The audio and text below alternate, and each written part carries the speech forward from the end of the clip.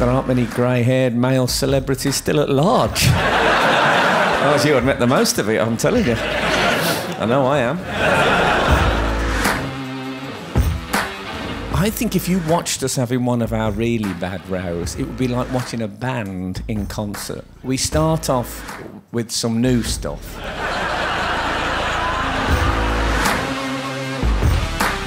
Then we start rolling out our greatest hits. Here's a grudge of mine you may recall from 2005. No, if you're asking me what should be a catchy little nickname for nasal sex, fuck knows. You know, some nights I hear myself saying these things and I'm disgusted.